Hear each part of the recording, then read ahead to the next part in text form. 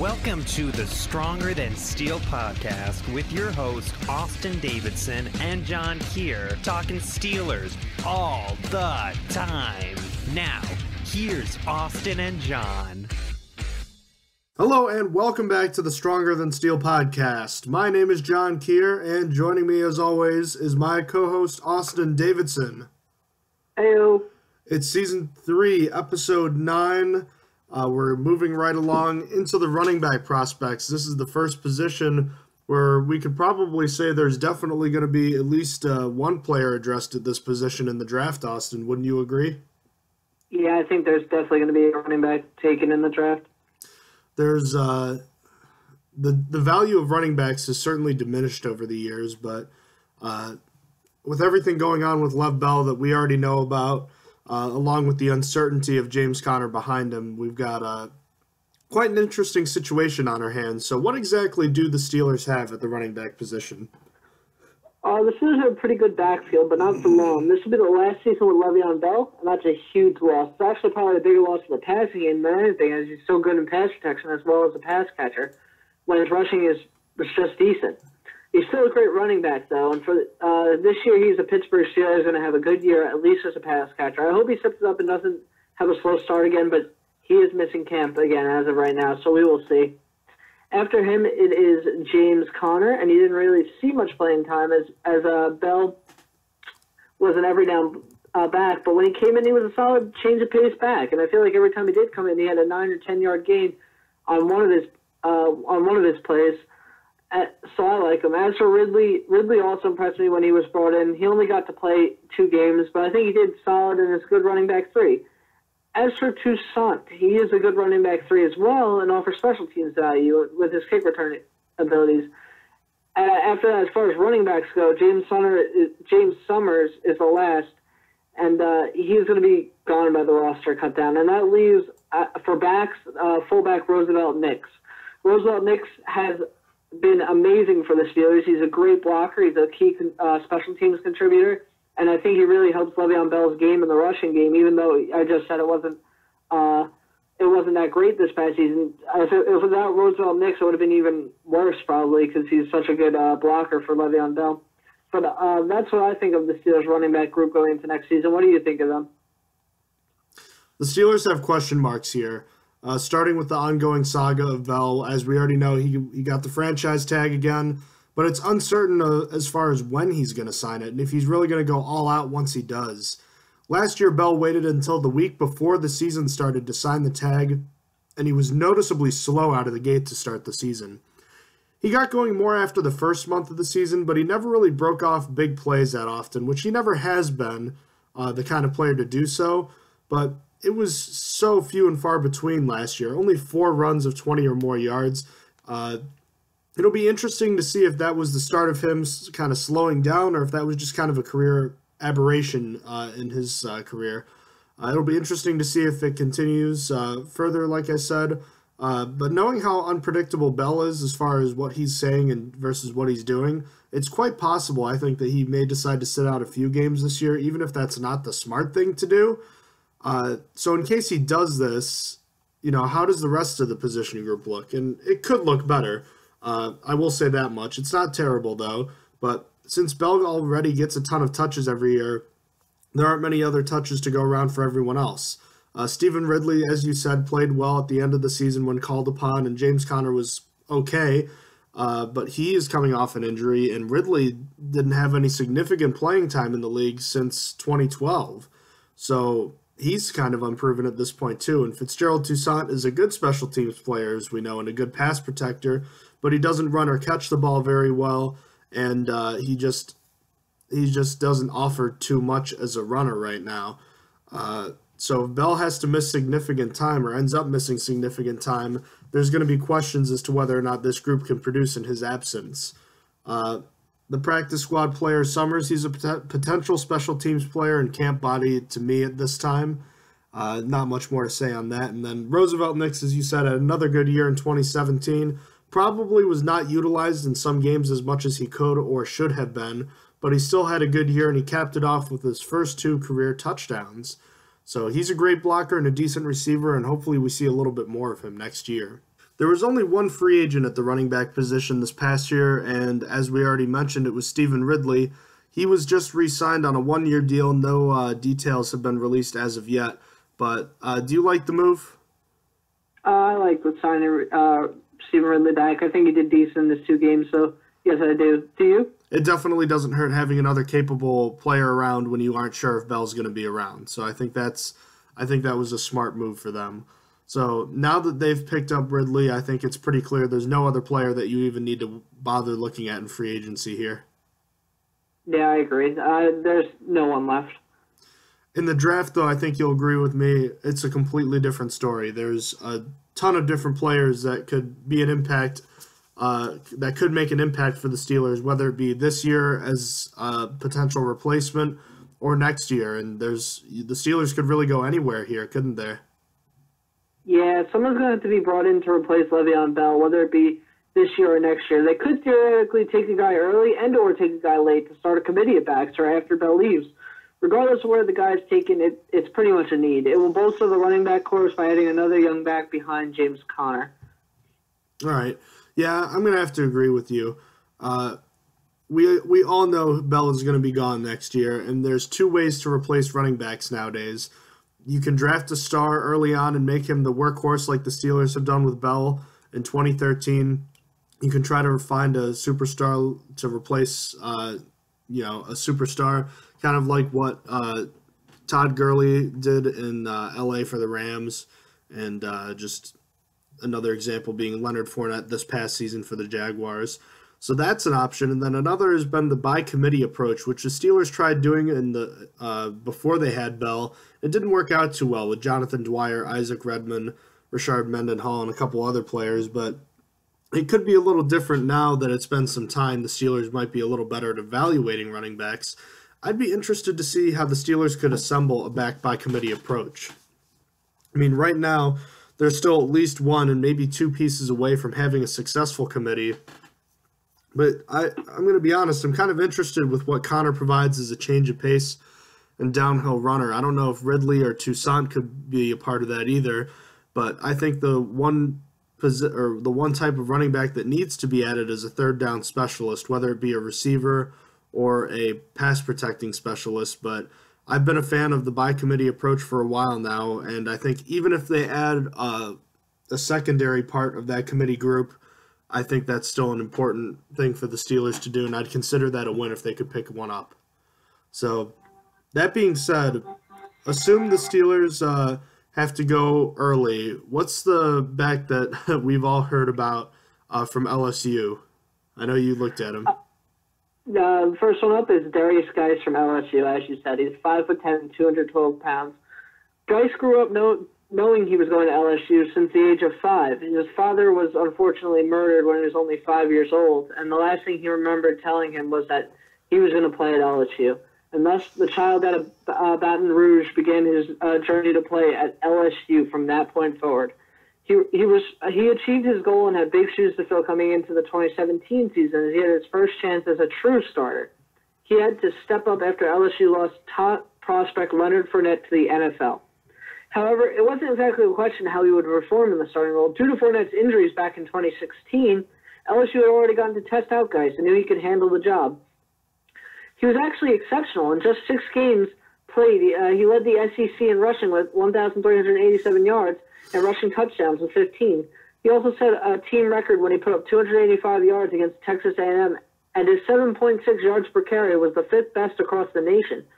In 2017, he was a bit injured himself, though, but he still played 11 of 12 games, receiving second-team All-SEC status after rushing for 1,251 yards, 11 rushing touchdowns, having 18 receptions for 124 yards and 2 touchdowns. Geis has also produced as a kick returner at LSU, getting 472 yards on 20 attempts in 2015, and then 223 yards on 11 tries in 2016. So Geis has a lot of positives to him, one of the most out of any of the prospects I've looked at so far. Firstly, Geis has a great combination of speed, power, and balance to be able to rush all over defenders. Then he also has a great build for a running back, putting together a powerful lower body with good overall size, making him unstoppable. Then he's also got some pretty great footwork and athleticism to spin out of tackles and create opportunities for himself to get more yards. Really, he's just fantastic at the contact because of his balance and power to resist hits that he uses to punish second-level tacklers. Next, he has a really good sense and vision, recognizing trouble early in the rep based on the defense's penetration, and then making alterations to get past it by using sudden cuts at full speed. Speaking of those cuts, he can gather weight quickly after them and reestablish his base. Geis is just too difficult to tackle for most defenders. He will push a pile with all his might, and angled tacklers won't be able to get him down. Trying to tackle him doesn't even matter in some cases, as he possesses that home run capability when he gets into some space. Lastly, he knows how to wait for his blockers to let plays develop, and he follows them nicely. So on the other side of things, the biggest concern with Geis, to me at least, is that he dealt with a reoccurring injury in 2017 that halted some of his production. Going along with that, he takes a good amount of big hits that have probably worn down on his body, and he also needs to learn to drop his pad level at impact rather than just ducking the helmet into contact, as he's just setting himself up for more injury. Another problem I personally have is he hasn't really been used much as a receiver. He only had 18 catches on the year, and that's not necessarily his fault, but to me, I worry about his chances of receiving back in the NFL. I couldn't really find anything about people talking about his hands, so I really just think he's just average. But next up is his acceleration. His burst is really also just average, and this may cause him to lose races around the edge when at the pro level. In the pros, he's probably not going to be useful in pass protection at all, which is bad if Geis wants to be an every down back. Then finally, the smallest concern for me is analysts have said he needs to be more decisive through the line of scrimmage. But I remember them saying that about a guy in the 2013 draft, and I think his run style worked out fine. Not that that's how Geis runs, but that trait doesn't concern me. The hesitating at the line is not something a Steelers fan should worry about as a running back, really. But if he didn't suffer that injury in the 2017 season, Geis would be guaranteed to be going very early in the first round. But really, scouts are relying on his 2016 tape, as an LSU assistant coach said he wasn't back to full speed until the bowl game he played, but that he will return to the player he was in 2016. Betting on how a player was 2 years ago is a tough sell for most NFL teams, but somehow I do believe Geis will work out. Despite seemingly not being that great of a pass-catching running back and his injury history, Geis will probably end up going at the end of the first round or beginning of the second, if I were to take a guess. His injury is really the only thing holding him out of going in the first. Had he not suffered it, he would have probably gone in the top half of the first round somewhere after Barkley. But that is my first prospect, and that is Darius Geis out of LSU again. So who is your first prospect? First prospect I looked at is, just to forewarn you guys, the running backs I looked at are mostly scat back kind of guys because those are the guys I think the Steelers will take, and I'm hoping they will take. The first one that I will get to is Akrum Wadley from Iowa. He's only 5'10" and 194 pounds. He's an elusive and lean runner. Wadley's best known for his ability to sidestep defenders in the hole while using his straight line speed to break off bigger runs. After being used sparingly his redshirt freshman season, he made a name for himself in 2015 as a change of pace back, scoring 8 total touchdowns, 7 of them on the ground, and totaling 496 rushing yards in just 3 starts. Despite starting in only 1 game in 2016, he actually put up crazy numbers. He rushed for 1,081 yards and scored 10 touchdowns on just 168 carries, while also catching 36 passes for 315 yards and catching 3 more touchdowns. That got him third-team All-Big Ten honors in 2016, and last year he matched his touchdown total on the ground and through the air while also rushing for a career-high 1,109 yards, earning him more accolades as another third All-Big Ten honor. So Wadley is a fantastic athlete. He has quick feet and he knows how to use them to his advantage. He has the ability to stack moves together using a juke, spin, and other elusive moves to his advantage. He spent a lot of time in the open field at Iowa, and it shows as he's a great improvisational player there. His footwork in tight quarters has drawn comparisons to that of soccer stars in their elusiveness with the soccer ball. Wadley is very agile and can accelerate very quickly after changing directions. This helps because if he needs to outrun defenders to the boundary, he can. His speed and elusiveness makes him a threat to break long scores on both running and passing plays where he would take angle routes to the house. He's also been split out wide before, too, so he can play in the slot, too, and he's not afraid to leap at the goal line to pick up a touchdown.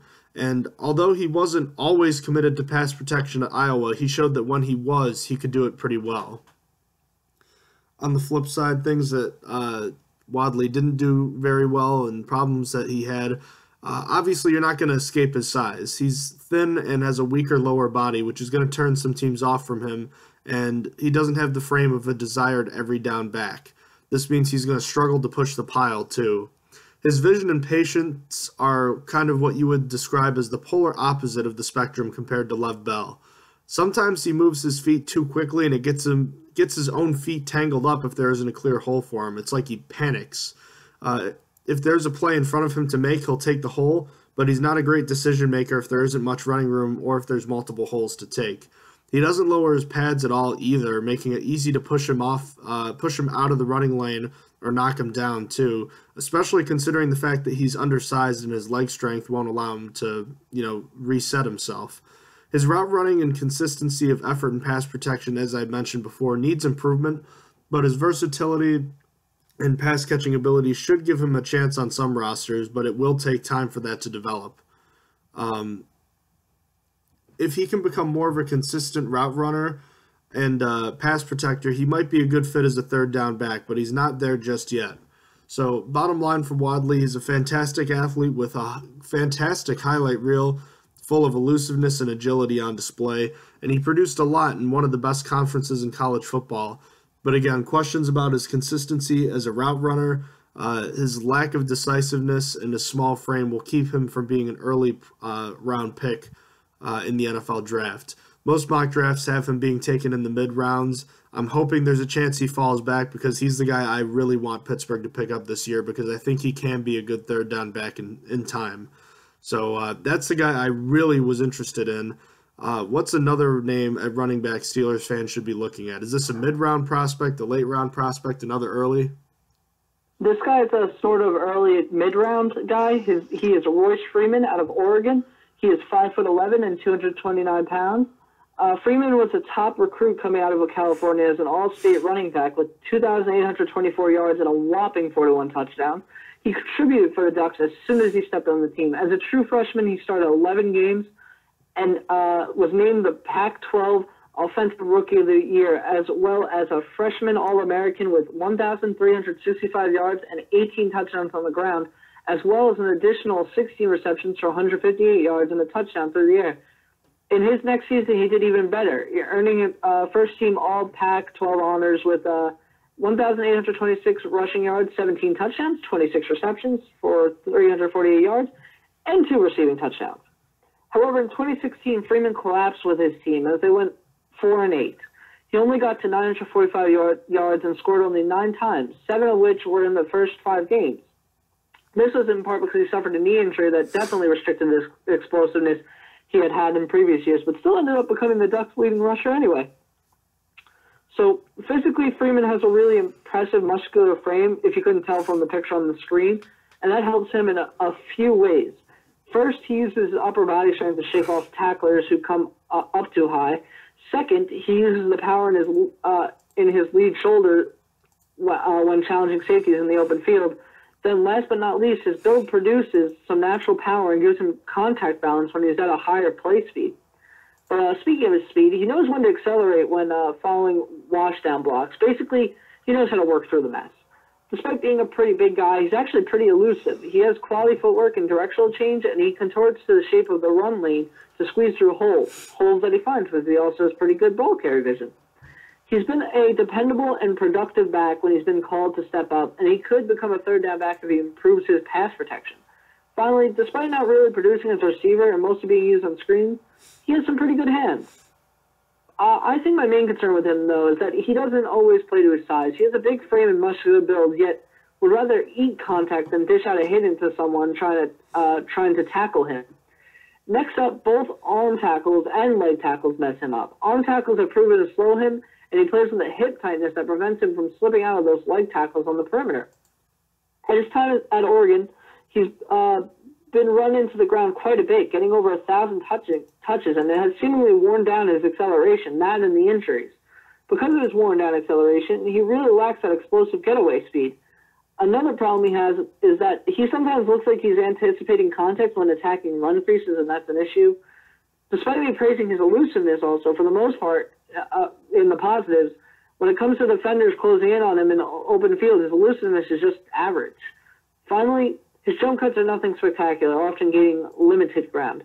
For his play style, Freeman has earned comparisons to Texans running back Deontay Foreman. But for me, I see more of a Jonathan Stewart type guy when I see Freeman. Just the way he's got a powerful frame that could run straight up in the middle while also being able to catch. It made me think of Jonathan Stewart more than anything when watching his highlights. If he declared for the draft following his sophomore season, he would have easily gone in the first round with Ezekiel Elliott, if not very early in the second round. But with the injuries and how much he's been used over the 2 years following his sophomore season, have had all scouts concerned about if he could last in the NFL. Because of this, he's being mocked mostly somewhere between the third and fourth round. So, like I said earlier, in the mid round, as some teams think he's going to be undercredited and still could be, and being undercredited and still could be as good as he was in his sophomore season. So that is Royce Freeman out of Oregon.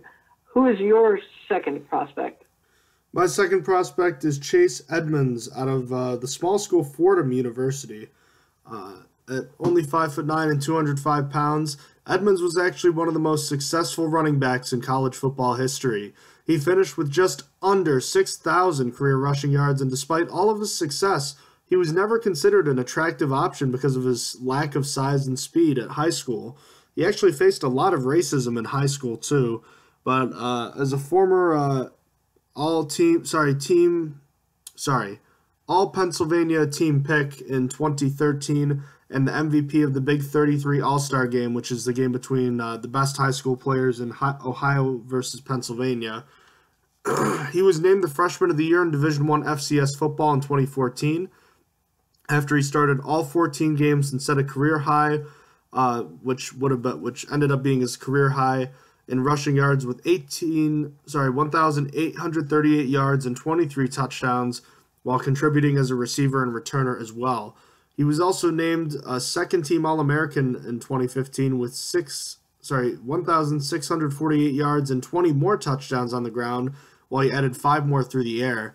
And then he built on that with another great season in his junior year with 1,799 yards and 19 touchdowns in 2016. And he set an FCS record by averaging 21 yards a carry against Lafayette in 2016 in a game where he had 17 carries for 359 yards. Sadly for him, leg injuries forced him to miss all but 7 games in his senior season, where he still managed to run for 577 yards, but the injuries likely cost him a shot at the all-time FCS rushing record, which is held by Adrian Peterson. It's not the Adrian Peterson you're thinking of either.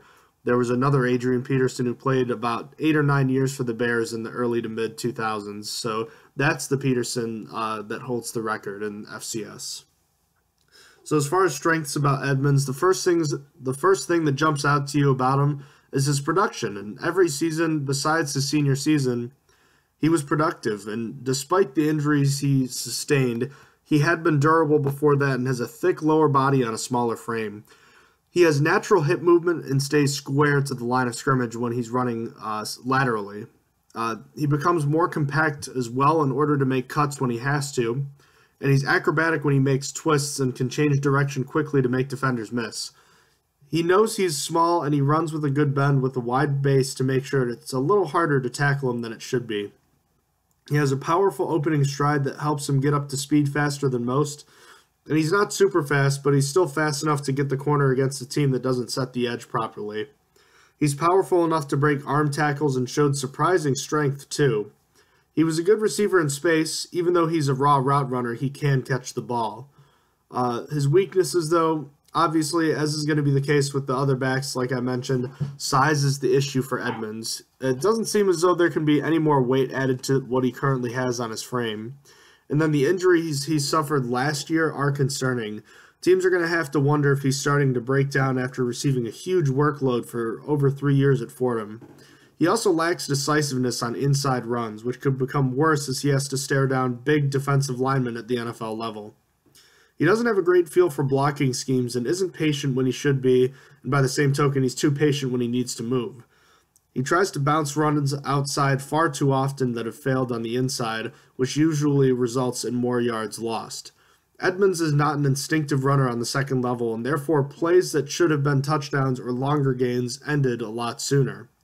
He doesn't have a great juke move either, which he loves to try to keep using, and he's better served running around linebackers as opposed to trying to make them miss. His pass protection leaves a lot to be desired at this point in his career, but it's also unlikely to change much given his current size. So bottom line, Chase Edmonds had a fantastic and decorated college career, which he should be proud of, and he is where he needs to be with his frame, so that's good. His good agility will help him, but despite being a good athlete, there's going to be a lot of questions about the way he played against lower level of competition and his size. And he needs to play with a more consistent pace of play at the line of scrimmage, along with more decisiveness at the line as well, in order to be an NFL player. He could fit in as a scat back in a by committee approach like I've been kind of pushing, but his running is likely to be limited to plays on the outside. So he's going to be a late round pick and possibly even a UDFA. So keep your eyes out on him as someone the Steelers might bring in if he's not drafted. Otherwise, he's probably not going to be much more than a third down back. Who's your third and final running back prospect, Austin? My final prospect is Kyle Hicks out of TCU. He is 5'10" and 204 pounds. Hicks came out of high school as one of the top running back prospects in Texas, getting offers from everywhere to play football. He could have literally went anywhere, but he decided on TCU. It wasn't until 2016 that he was able to showcase his talents. He was an honorable mention All Big 12 pick that year, amassing 1,042 rushing yards on 203 carries and adding 12 touchdowns, 5 of them coming in the game against Baylor. He also tacked on 13 receptions for 104 yards and a touchdown. And then in 2017, he didn't have such a good year. He was arrested for public intoxication at a Whataburger restaurant near campus, but still managed to start 11 of 13 games played. He split his carries with Darius Anderson and still got 139 carries that covered 637 yards, had 4 rushing touchdowns, but still went huge as a receiver, getting 30 receptions for 291 yards and a touchdown. So what highlights, without a doubt, my favorite thing about him is his agility. His feet are just so nimble and sudden. He makes these nasty cuts because his lateral agility is solid. He's also got a decent speed to him, at least enough to get around the corners, and his play speed is consistent, which is good. When necessary, he can bounce from gap to gap and try to get into open space. And he also has solid elusiveness. He can elude an initial tackler, but doesn't get too cute with it. Then he has shown that he has the ability to absorb and balance through lower body contact like it's nothing. Another great thing about him is in 444 career carries, he only has fumbled twice. He really just knows how to take care of the football. And then finally, he's a dangerous receiving threat. He gained 77 catches over the past 2 seasons. On the other side of things, Hicks isn't really good at letting his blocks develop. He rushes his outside zone carries and fails to set up the backside cuts. Really, it comes down to him lacking patience. And I don't know whether that's the cause of his lack of ball carrier vision or if his lack of ball carrier vision causes the lack of patience. Regardless, he has a lack of patience and lack of ball carrier vision for that matter. The most concerning stat of all is his yards after contact. He lets arms tackles slow his momentum greatly, and because of that, in the last 2 seasons, he only had 5 yards after contact. Yes, only 5. Another issue is while he has a pretty solid size, he doesn't use it to his advantage. He's not really a tough runner and just lacks the leg drive to reliably get the tougher yards. He doesn't really have top-end speed either. He's actually one of the slower backs coming from this draft. Then finally, he's not a huge play guy, only having 1 carry go for more than 27 yards all of last season. But most scouts are basing their analysis on his pass-catching abilities, as he's one of the top pass catchers in this draft, despite possibly going undrafted. He's just really not good at breaking tackles. It's just really holding him back. Those 5 yards after contact is a disgusting stat, and it's hard to swallow. I think Hicks actually might have a chance at switching position and becoming a receiver instead, as he actually looks to have better skills as a receiver right now. But still he's slower for either position, whether it be running back or wide receiver. As it is, Hicks is being predicted to go undrafted, but I really think he's going to be drafted around 7. His pass-catching abilities are just too good to not use such a late-round pick on him. I can't see him going undrafted, even though analysis are saying they are. So that is Kyle Hicks out of TCU. Alrighty, very interesting. My last prospect is Rock Thomas, an interesting name, out of Jacksonville State, which I just learned today, Austin, is not in Jacksonville, Florida. Do you have any idea where that is? Jacksonville State? No idea where Jacksonville State is. Where is it?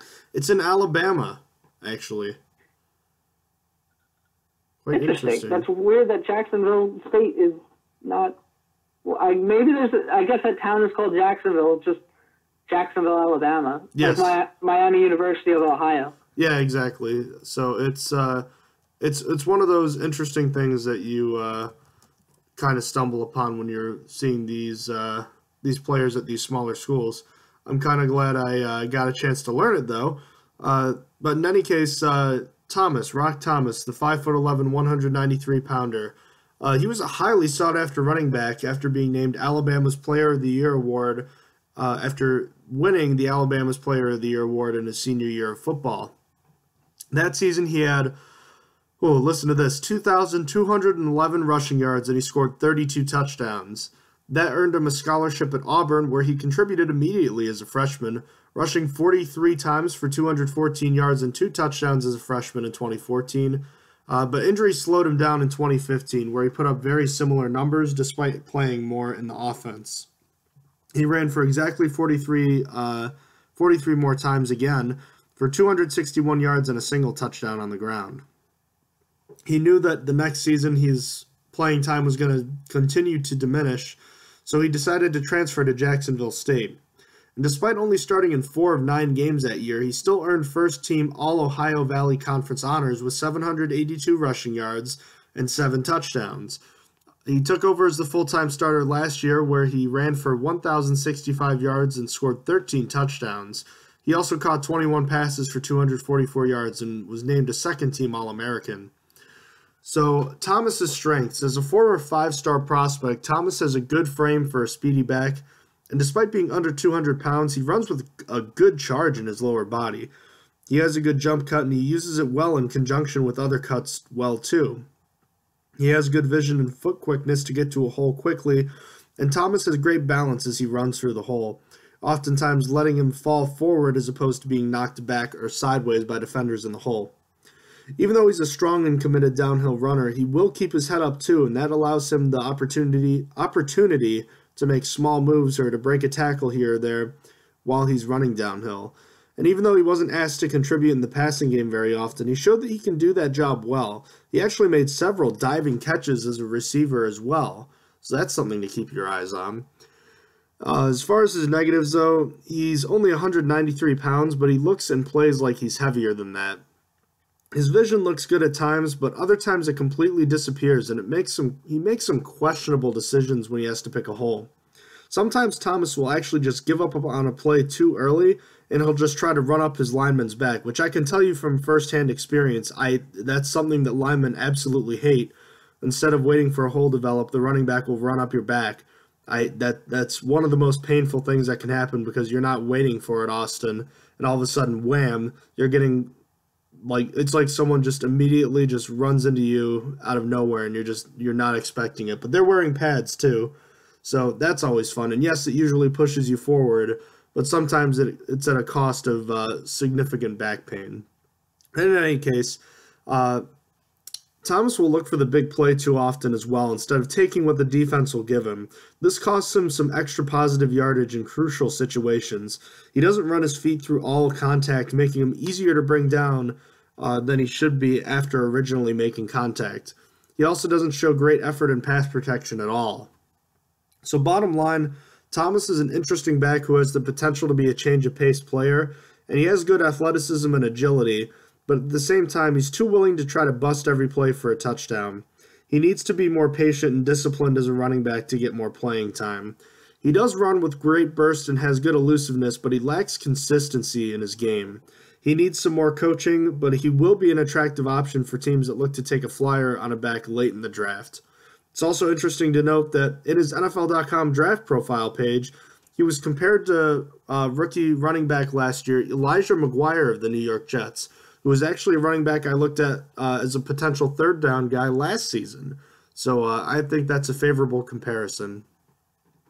All right, Austin, now that we've looked at all of our prospects, why don't you rank your prospects based on how much you'd like to see them end up with the Steelers?